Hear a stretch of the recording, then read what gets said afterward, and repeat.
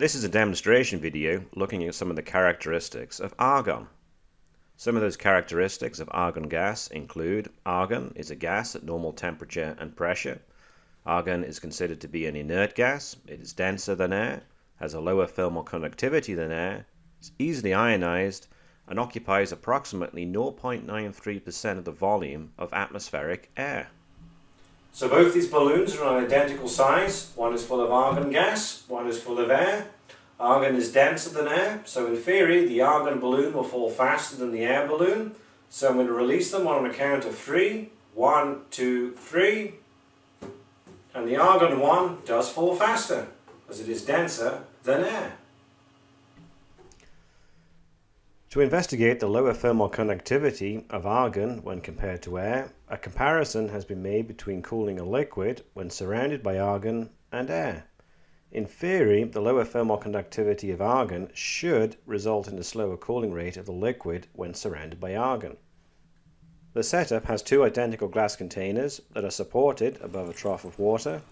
The water is there to provide a gas seal with the surrounding containers that hold the test gas. And the liquid used is warm water. This contains a food dye for visibility. This has been poured into both containers to the same level of water.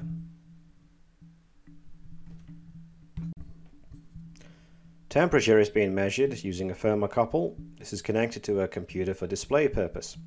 However, the thermocouple inputs have initially been reversed. We'll quickly fix this. So the liquid surrounded by air is on the right with a temperature of about 68.8 degrees Celsius. The one on the left, we are now filling the container with argon gas. So we open a valve. We allow argon in.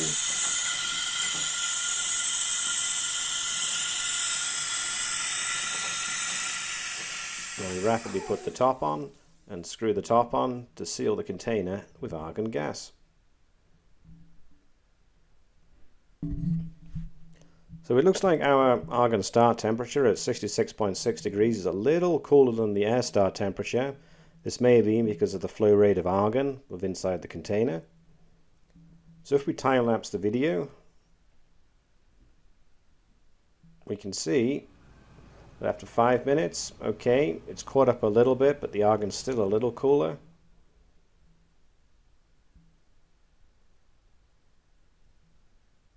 Now 35 minutes, we can see that eventually now the argon is warmer than the air, so it is cooling at a slower rate, which is what you would expect.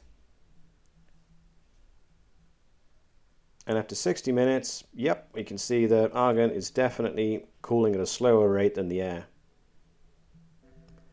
To show the ease of which argon can be ionized, this plastic bottle initially containing air has two electrical wires where we apply a potential of around 30,000 volts, and we have a breakdown of air and an electric arc.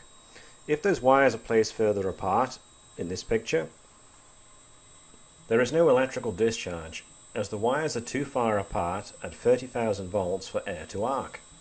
However, if argon is introduced into the bottle, initially a glow discharge is noticed. Before at higher concentrations of argon, the gas finally breaks down and an arc is formed. Using a dewar of liquid nitrogen, the boiling point of liquid argon can be investigated. The accuracy of the thermocouple system that we're using is not ideal, especially at low temperatures, but hopefully it'll be able to give us a ballpark temperature for the boiling point of liquid argon. Liquid nitrogen has a temperature of approximately minus 196 degrees Celsius, whereas liquid argon should have a boiling point of approximately minus 186 degrees Celsius. This is around 10 degrees C warmer than liquid nitrogen. Therefore, it is possible to use the low temperature of liquid nitrogen to liquefy argon gas. To liquefy argon gas, a glass tube is submerged in liquid nitrogen. The gas tube has a gaseous argon supply, and after a short while, a liquid is formed within the glass tube.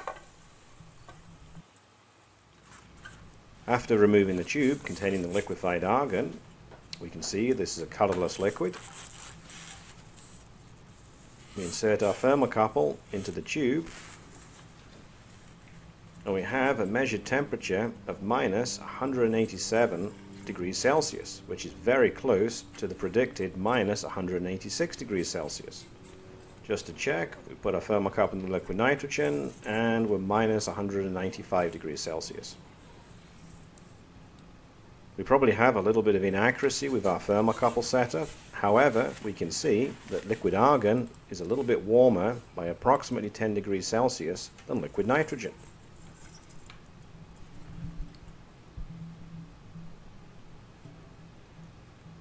The inert properties of argon make this element an ideal choice as a backfill gas for use with tungsten filament light bulbs.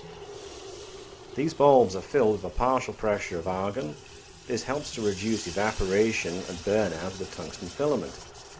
We can show the presence of argon by placing a light bulb in a dewar of liquid nitrogen to liquefy the argon contained within the bulb, and after a short while you can see a small drop of liquid argon within the glass bulb.